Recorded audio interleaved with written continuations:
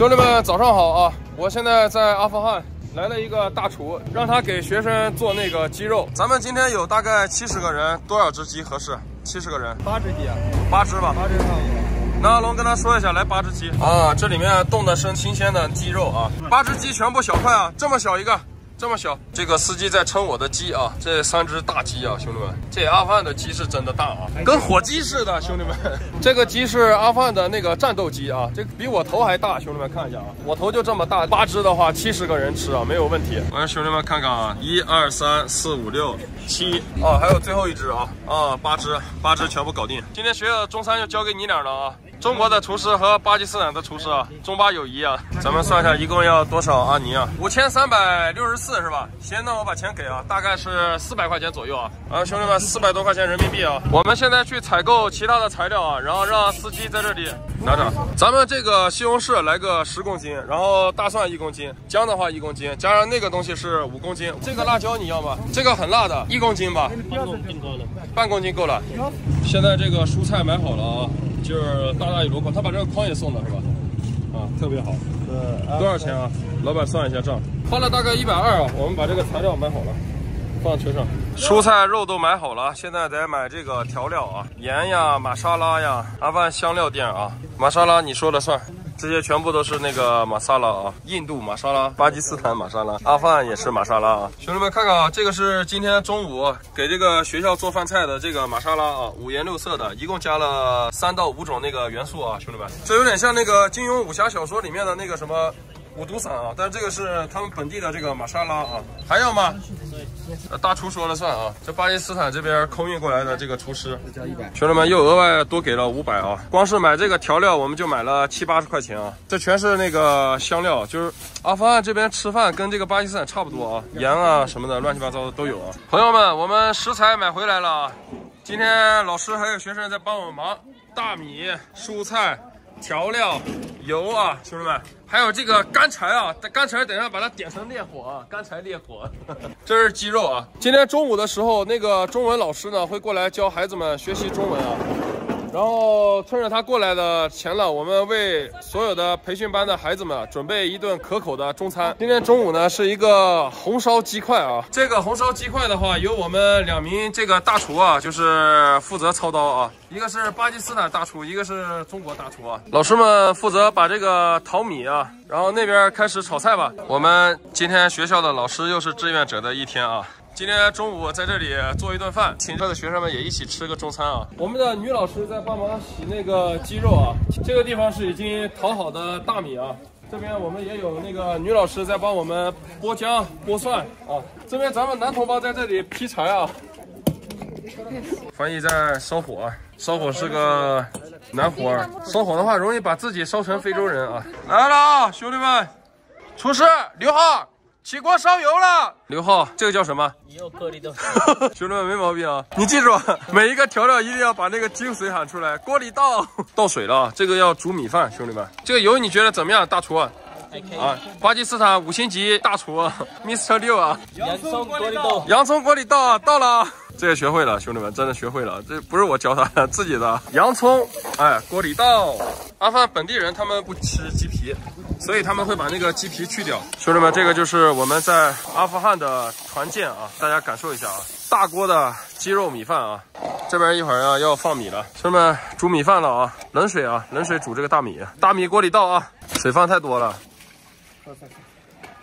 把这个煮米饭不要放这么多水。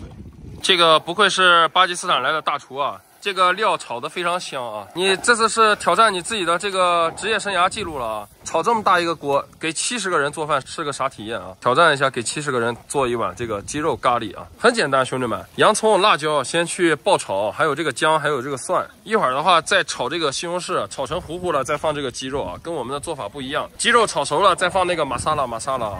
这个就是风靡南亚的这个咖喱玛莎拉啊！哇，这搞得烟雾缭绕的啊！西红柿锅里倒啊，兄弟们。这两个厨师现场发生了一些争执啊。阿富汗厨师认为现在放西红柿好一点，巴基斯坦厨师认为5分钟之后放，5分钟之后放吧，5分钟之后放好吃就不怪你，要不好吃的话，他们今天就骂你啊。西红柿锅里倒，西红柿锅里倒了啊，兄弟们，炒完这个小料了啊，兄弟们，玛莎拉锅里倒啊，现场弥漫着那种特别香的那个咖喱粉的味道啊，这你们哪是在吃饭，你们简直就是吃的那个元素周期啊。你看李彦龙手上抓的那个玛莎拉太上头了啊，太刺激了。刚才那锅料都是非常香的，现在全是那个化学的味道啊。你看这一锅那个蔬菜都炒成了那个黑色的了。来，咱们把这个肉倒一下啊。中国和巴基斯坦人做阿富汗的菜啊，好不好吃没关系。这个我们2个老师买了那个今天的餐盒，还有这个大饼啊，该买的都买了，完美。你别说这个肉做的还像模像样啊，像那么一回事儿啊。咱们这个一般像做这个鸡肉卡扎伊啊，鸡肉不会放太多，咱们这个是分量加了非常多啊，7、8只鸡啊。你看一下那个鸡翅啊，鸡翅都比我那个手掌一样大了啊。兄弟们，我这个米饭和菜啊已经弄好了，哇，这白米饭，哇，太香了。咱们把这个米饭搅一搅，检查一下，这基本上都煮好了啊，水分刚刚好，兄弟们看一下。今天这个米饭是我这么长时间在这个阿富汗做菜啊煮的最成功的一次。大家看，这有锅巴啊，有锅巴的米饭啊，但是没有焦，尝一下吧，非常的松软，非常的香甜啊，这是我煮的米饭。阿富汗煮饭一哥。再来看咱们的这个鸡肉啊，这个玛莎拉已经进到这个肉里头去了啊，像那么一回事了啊，入味了啊，十分完美啊。待会儿的话就让那个老师还有学生出来排队，我们吃饭了啊。你跟孩子们说一下，现在学习结束了，我们下去开饭。Let's go， 开饭喽，开饭喽！来了，这些学生们都在这里等待着啊。朋友们，费时1个上午啊，我们这个鸡肉咖喱啊做好了。看一下啊，这个卖相很不错啊，来展示一下啊，鸡肉咖喱啊。我们组织这个孩子们先排好队，然后开始吃这个鸡肉了啊。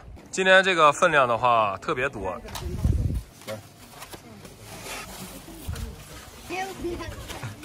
今天这个米饭做好了，学生们他们也是下完课了，我们就给他们送点这个米饭，送点这个肉，让他们打包带回家吃，或者在这里吃都可以。大家来看一下巴基斯坦花重金请过来的这个厨师做的这个饭菜啊，确实像那么一回事啊。这个鸡肉啊都非常软烂了，入味了啊，香，兄弟，这个确实是巴基斯坦最高水平。来下一个哈，嘿嘿。哦，他们还有馕是吧？这个大的啊，一定要吃完，你跟他们说，别浪费啊。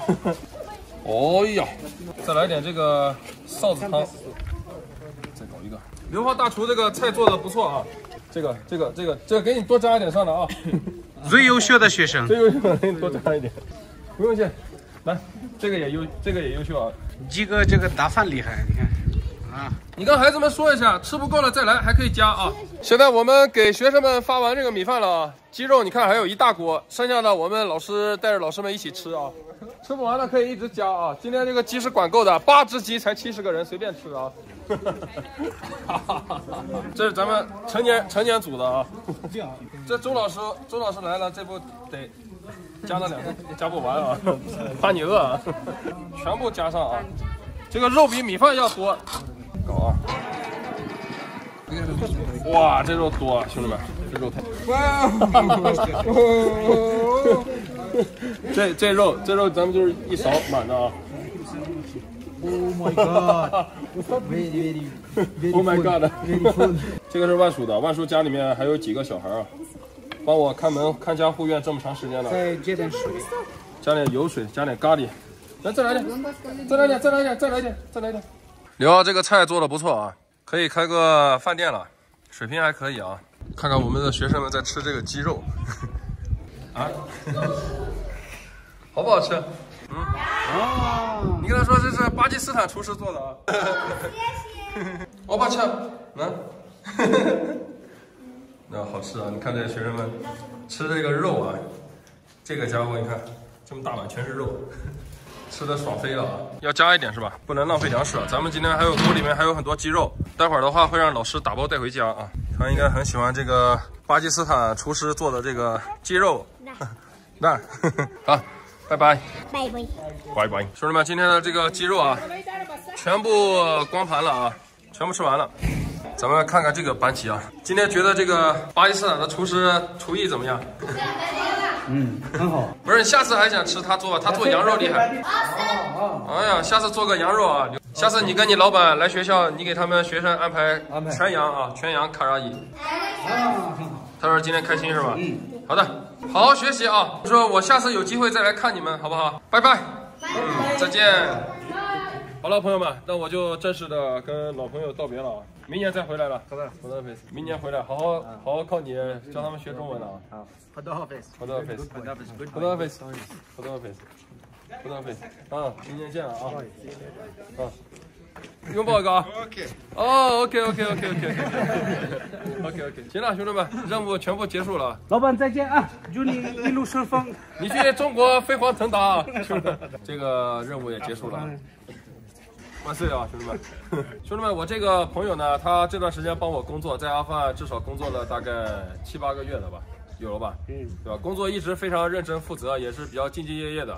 他马上要回中国了，然后在这里的话，因为他也要走了，所以说我也就差不多任务也完成了，学校该建设好了，以后的话就委托朋友过来帮我看一下，偶尔我会打点钱。然后我这个翻译呢，他一直是我这边一个得力助手啊。如果说以后去中国了，兄弟们在这个苏州的朋友啊，该招待的招待啊，该请吃饭的请吃饭啊。我这个兄弟人非常不错啊，去中国了，到时候兄弟们一定要好好招待一下啊。走吧，你也走，来咱俩抱个吧。哎呦，别哭了。不会哭，咱们纯爷们会哭个啥？我靠！行，兄弟们再见啊！再见。小老弟，这是我们去年种的树，大家看一下，变化挺大。阿龙这树现在长得可以啊，很好。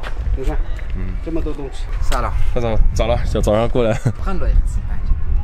这里有一个就是5年级的一个女学生，她在全校这个表现特别好，很突出。但是她妈妈前一段时间去办那个身份证的时候，牺牲了。然后办个身份证怎么会牺牲？那个办个身份证的时候，那个地方就被炸了，然后她妈妈在那里就牺牲了。然后现在她有一个后妈，他们说那个后妈对她也不是很好，然后他们条件也不是很好。后妈对他不好，他怎么知道的？就是他后妈，因为他们经济条件不好，然后非得他让他在家里看其他小孩，然后他自己去工作，就是就不让他来这边上学是吧？知道他家在哪吗？我们河内小巴拉丁，知道。那这样吧，我们去那个女孩家看一下。行，那我们现在出发吧。我们现在跟着熊大还有这个副校长一起去他家看一下。他们家很近啊，兄弟们看那边山上，这边就是很多学生，他们就住在这个山上里。这边是一个特别贫困的地，大家看这个脚下的路啊，你们都能看得到，没有一块是这个水泥路。这些大山里面的这个孩子，现在在这边上学的话，人都变得更加的这个自信了啊。校长也这么跟我说这个确实非常好。我们来看看吧，真的相当之贫困呀。就是待会儿的话会到那个女孩的家里，我们去看一看。今天那个女孩是没有来上学吗？没有来，估计她在家里有事儿。哦，在帮那个后妈带小孩是吧？哦，这是她家啊。她家是一个土砖房。啊 ，hello。是这个女孩是吧？哎呀，你好啊！她还会说你好啊？怎么鞋没了呢？好。要不我们先进去吧，对吧？可以。这地上是那个书包，还有一些杂物，看得出来有一段时间没有去上学了啊。我们走到里面去看一下，跟校长去他家看一下。这是你的书包吗？Yes， 对呀。走，我们先进来吧。我们现在来到了这个小妹妹的家里啊，跟着这个校长一起过来。咱们问一下她，为什么最近老是迟到不去上课？就是他看看他的这些小妹妹，还有其他小孩。那你家大人去哪了？爸爸妈妈呢？就是他的后妈去打工了。后妈去工作，爸爸也去工作。爸爸也去工作，就他一个人照顾小孩吗？对。那他家里几个小孩现在？他还有一个小弟弟，小弟弟太小了，妈妈带走了。那你可以带着他一起去学校上课，怎么不去上课呢？这几哦，他不仅是看他还要看家，还要看家是吧？哦，对。现在是这样的一个情况，因为校长和我说，这个小女孩她学习特别棒，最近一直没来学校，就是她很关心她，然后就是早上委托我，就是让我来她家看看什么情况，如果说有什么困难的话，想让我帮助一下他们学校的这个学生。那我问一下他，就是你想不想去学校上课呢？好啊，很喜欢学习，必须是他们俩天天在家看着。那如果说不看家怎么办呢？ 메가 헌날 사이는 이제 두지무지 트롬샤?偷 会被偷是吧？被偷。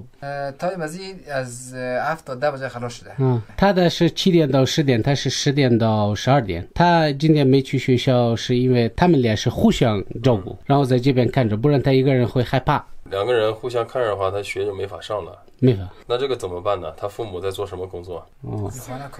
他爸爸去那个草地那边去工作，但是他最近去找警察，因为那边就是他的那点工资也不给他发了。然后他的妈妈就去别人家打工，如果他妈妈在家了，他俩就可以上学了。他妈妈打工一天能挣多少钱呢？5000块钱一个月。多少人民币？300块吗？300多。300、400块钱。他以前的生母是天天支持他去上学是吧？因为这个是后妈啊。对。他母亲去世多久了呀？5个月。他说就是他有一天就是好多天没来，然后他非常生气的跟他说为什么你不来？结果他们发现他的妈妈去世了，然后他以后就要在家照顾，就没法继续学业了是吧？他现在也是想去上学，但是因为家里条件这个情况，所以说没法去上学了。刚才我来到他家还会说一句中文，用中文跟我打招呼，你还会说吗？你好。他会说一点，会说一点点。谢谢啊，会说一点点。大家看到左脸是烫的吗？就是开水烫伤的吗？还是什么？摔跤？皮肤的病。哦，没有钱治疗。他这个手是怎么了？啊？就他洗很多衣服。后妈让他天天洗衣服是吧？妹妹的手，哎呦，都坏了呀！兄弟们，看看这手都坏了。他后妈就是每天就是让他们俩做很多工作是吧？对他们不好。有没有打你们？没有打你们吧？什么东西？打他们的那个工具。哎呦，用这个打。用这个打。就是他妈妈平常。这个打在身上的话也很疼啊，兄弟们。为什么打你呢？后妈。就是因为是后妈是吧？就把他们当做一个劳动工具。这两个小妹妹很懂事啊。哎呦，谢谢。她叫什么名字啊？这个小姑娘。白令啊，你呢？哈迪加。她俩非常懂事啊。你看，给我翻译都拿了这个枕头了，拿枕头了。那我就不枕了，我给校长枕了。他给校长也拿了，确实很懂事啊，非常有礼貌，然后学习成绩也很棒。因为生母去世了，然后爸爸娶了个后妈，后妈对他又不好，有时候会打他们。他说从我叫你妈妈到学校来跟他谈，别打你们了，以后打过没有？他说打得更厉害。他不让我们说打他是吧？怕被打得更厉害是吧？那我们怎么才能帮他们呢？这位是女孩的这个父亲是吧？对。他这个怎么这么脏啊？就是手刚才干啥去了？这个工作有点难解释啊，就是他那边有很多大便，然后大便就铺那个地上面。就是做那个很脏的那个工作是吧？他现在的工作是多少钱？6000是吧？你帮我们学校打扫一下卫生，给你一个保洁的一个工作。没事去，校长反正也在这儿。你每天早上带着小孩去上学，你为我们学校打扫一下卫生，给那个花园子浇水，对吧？那我们现在学校现在已经没有人打扫了是吧？没有。卡布拉伊走了是吧？走了。行，让他帮我们打扫一下卫生。还有一个条件，咱们得给他说清楚，就是以后尽量不要叫后妈去打他们了。他说如果我在学校的话，我可以照顾他们，因为他不在那个工地干活，他跟他们配着的，他妈妈就不打了。就跟那个大哥说一下，就是我们学校呢，就是也是因为他是很出色的一个学生，然后加上你的工作也很难找，所以说我们给你提供了一份工作，也希望你能够好好对待这份工作，更加的是多花点时间陪你的这个女儿，因为他两人确实非常的乖，特别的懂事。对，你看看这个帮你们洗衣服，他这个4、5、6岁，这个手都裂了，你看看。你在家看着，我带你女儿去给他们买点吃的，带着这两个小姑娘去城里面买点东西啊。那我们走吧，从这走吧，上车啊。我们的汽车驶向了一个粮食店。对，来。你们小姑娘喜欢买什么零食？给他们买点零食，自己挑吧。没事，选吧。要喝那个，拿一件。提给他，来个3公斤白糖吧，再来个3公斤的这个豆子。我们给他父亲一个学校保洁的一个工作，然后再给他们买个差不多100美元的东西啊，送给他们。你要这个是吧？那这个好。哎，送桶油。好的，多少钱？哦，5170。好了，兄弟们，东西买好了，爷。来，给你了，买糖吃啊。我们到家了啊，就我们几个加司机一下就搬好了。对，我们现在把东西已经全部搬过来了，然后跟大哥说一下，就是明天到时候来我们学校帮我们打扫卫生吧。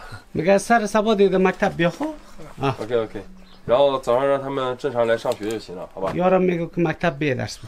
好，行，那就这样。好的，再见。拜拜。再见啊，拜拜。那我们走了啊。兄弟们，今天是咱们学校开工的第3天啊。早上峰哥又过来了啊。今天这个工程的这个进度啊也越来越快了。我们能看到现在这个原来这个学校的大门啊就已经完全拆除了啊。之前的那个学校大门就是一个铁丝网，然后加块破布啊。现在的话，我们再给这一块城墙填石头啊。大家看啊，这大石头都填进去。村民今天非常努力啊，他们早上5点钟就开始起来干活了。现在呢，因为是斋月啊，就是我想给这个村民们买点水，但是他们现在不能喝水，所以说他们其实一天工作也非常辛苦啊，就是一天不吃不喝，然后要在这里一直干活啊，正常人很难想象。但是这个阿富汗人呢，就是还是挺淳朴的，因为我给他们送了这些材料，人家全村人今天来了30多个人啊，就是早上在这里干活。这些所有干活的人呢，全部都是志愿者，就是不收取你任何费用，就包括这个村长，还有这个县委书记跟那个校长，全部都在这个工地上干活的。我们这个工期呢，大概是10天啊。现在峰哥带大家来工地看一看啊。这一盘的话，咱们到时候留有一个余地啊，这边也要建墙，建这一面墙花费了大概1万人民币左右吧。一间教室的造价在8000人民币左右啊，就是2间的话28，16000，然后一面城墙造价是1万块。这个学校呢，因为之前呢它是没有城墙的，这边都是跟旁边邻居共享的。我这边已经问过了当地的这个县委书记啊，就是